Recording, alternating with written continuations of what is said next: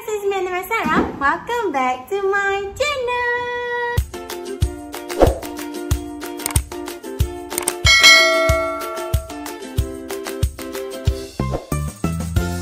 Hai. Dia kena gigit nyamuk. Tengok ni, dia kena gigit nyamuk. Okay, korang, sebenarnya hari ini video dia macam terkejut tergempak juga sebab kat belakang ni, Hampa kan, Aina dah lama receive this Joey. Adik, kilang dah sampai.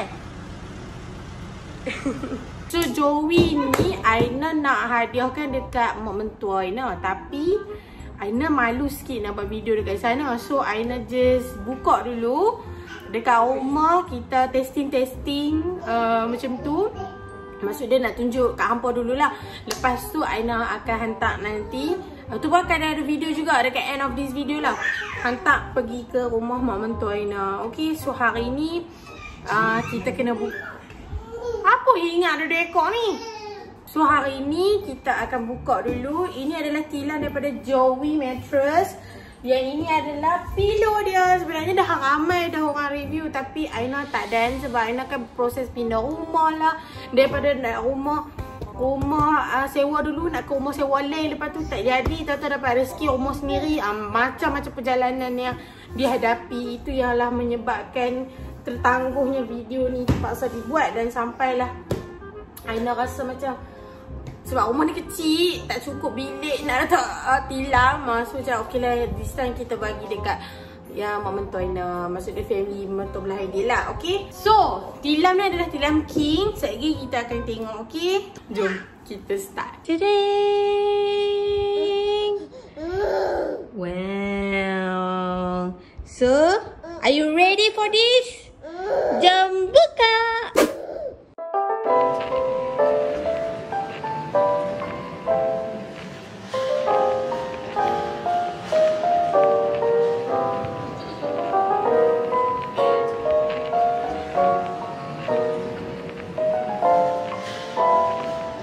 Jom kita buka bantal dulu.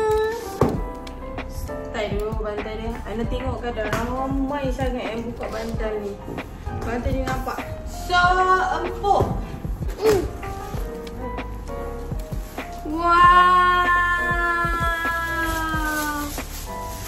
Wow. Korang, cantik bantal dia. Weh, ada tiket. Tiket apa ni? Wah. Passenger. Dah nak berlepas. Orang telah dia cakap include ticket to sweet dream. Dah ada ni, tepi. See? Include ticket to sweet dream. Nak tidur, dia bagi penerbangan untuk tidur selesa. Wow. Jangan nampak. Wih, lembut gila pun. Nap tu, Nina tidur lah. Takkan cakap sleep, dia cakap nap. Macam berehat. Wih, ya Allah. Apa tu ni? Macam agak dia geram. Lembut adik. Tapi wow, ni dia siap sarung lah. Kira korang boleh cuci nanti. See?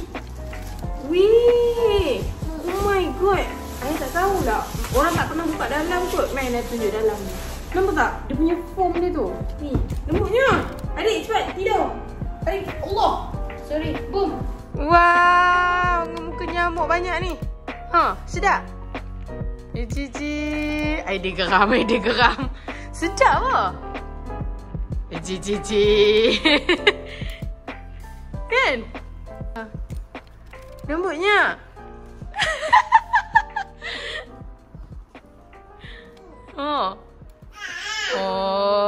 Okay. Jom kita buka tilam pula. Okay, so tilam ni Aina receive dia size king. Dulu Aina nak guna king, tapi bila Aina pindah sini, rumah Aina kecil tau. Jadi tak sesuai kata king nak ada dalam rumah ni. Sebab tu kita orang decide just nak macam bagi hadiah je lah, senang. Sebab banyak-banyak pun nak bagi siapa kan, baik kita bagi hadiah je lah.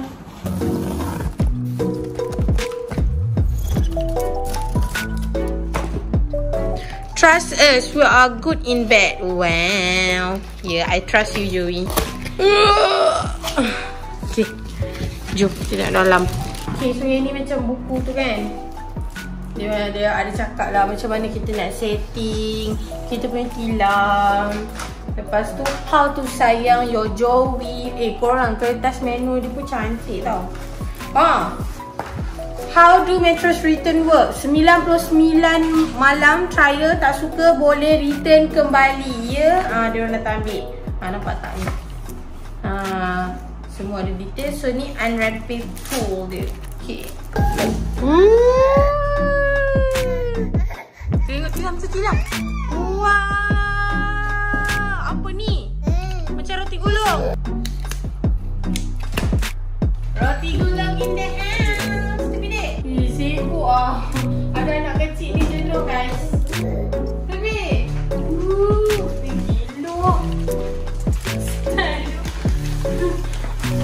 Dia dah makin kepuluh dah kan.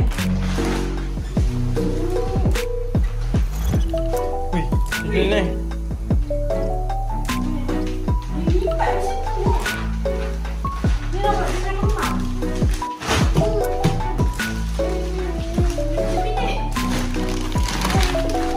Dia lipat dua. Wow, sayang. Kau dengar tak angin dia?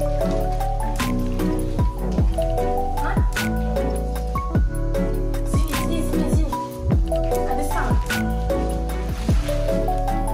Dengar. Dia dah keluar angin. Kena potong lagi. Oh ni sebab dah ada yang terbuka. Okay, jom. Sekejap kita buka lagi. Tengok lelaki aku tak sabar-sabar. Kawan tak ada naik lagi. Tak menyempat dua-dua beranak ni. Aida tengah ukur nak masuk dalam van sebab kita nak buat surprise. Lagi kita pergi hantar terus buat surprise. Kan Aura? Aura, ya Allah. Sakit lah. Ini size king tau. Memang best gila kalau... Oh tu dia. Daddy dah tukar jadi Dracula. Kalau korang nak tahu, memang lembut lah kalau kita boleh. Tapi itulah, Aina kena bersabar lah. Ada duit kita beli lain Kita beli size queen untuk katil kita ya. Aina nak buat eksperimen, anak dia nak bergerak tak? Lepas tu dia locat. Anak dia tak bergerak.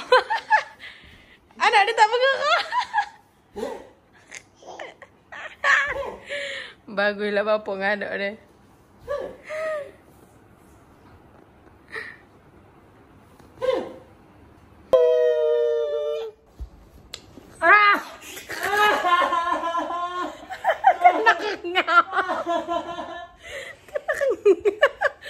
Bapa selalu mangsa. Okey, tilam ni pun dah makin besar dah.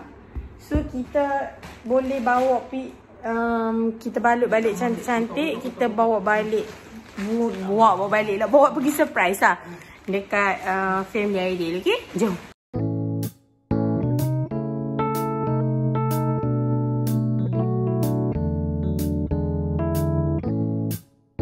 Dah balut, so nak bawa masuk van je lah. Okay. Tilam je tau kita buat surprise. Yang Joey tu kita tak buat surprise yang bantal tu sebab bantal tu Aidil nak. So yang ini kita bagi dekat diorang nanti. Okay. Tu anak dekat sini. Boleh ke tu ni? Siap. Tu Aidil nak buang sekali barang-barang yang baki ada. So kita boleh pergi buang barang dulu. Lepas tu kita pergi hantar dekat rumah Matok kan. So Aina nak tutup pagar. Van dah start dah. Senang sejak ada van ni. Senang banyak. So, kita akan bertolak pergi sana lah. Okay, bye.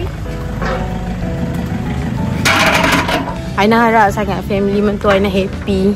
Walaupun tak adalah macam surprise buka kotak tu kan. Tapi harap pemberian kecil ni dapat menggembirakan mereka.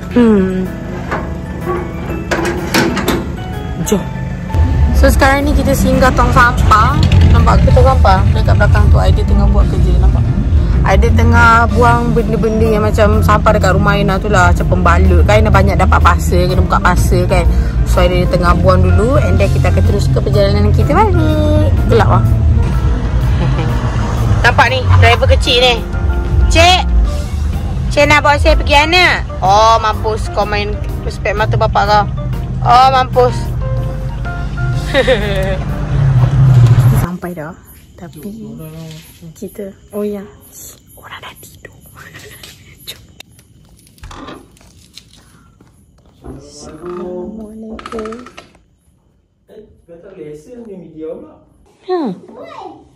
Kenapa dia senyap?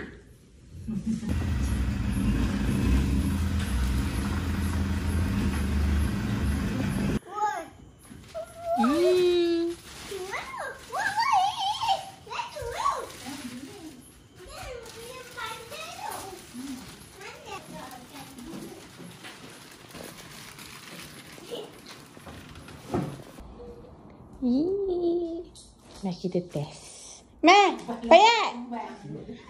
Banyak kan? Cik. Cepat.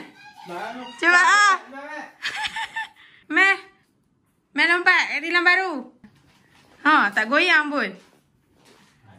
Ya memanglah dah lama pun dekat. Okey lah guys, so itu saja. Sebenarnya Aina tak boleh nak record sebab dia orang nak tidur. Jadi bila dia orang mangkit, dia orang mama tak pakai tudung. Lepas tu abah pun macam, korang tak nak macam orang dah get ready nak tidur kan. So tak ada reaction sangat lah pun. Jadi yang ada reaction pun ada idea yang payat tu je. So macam tu je lah reaction kita. Aina sebenarnya lupa nak end video vlog kita.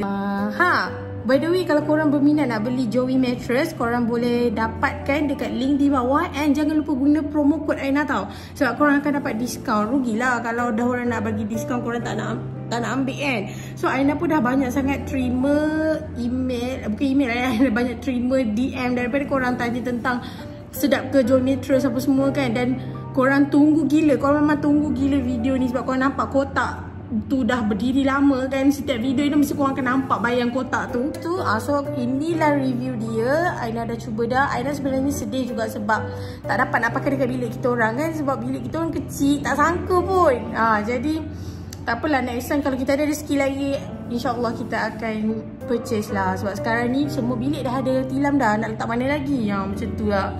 Okay, tapi Aina sangat recommend korang beli bantal Joey mattress pillow tu. Ya Allah, pillow tu sedap gila. Pillow tu asalnya dah bagi kat Aidil, tapi lepas Aina ambil kat Aina pakai, memang best gila weh. Serius, pillow tu best gila. Jadi kalau korang nak dapatkan, jangan lupa pakai promo code Aina. Okay, so itu sahaja daripada Aina. Thank you so much for watching this video, and don't forget to give me the huge thumbs up.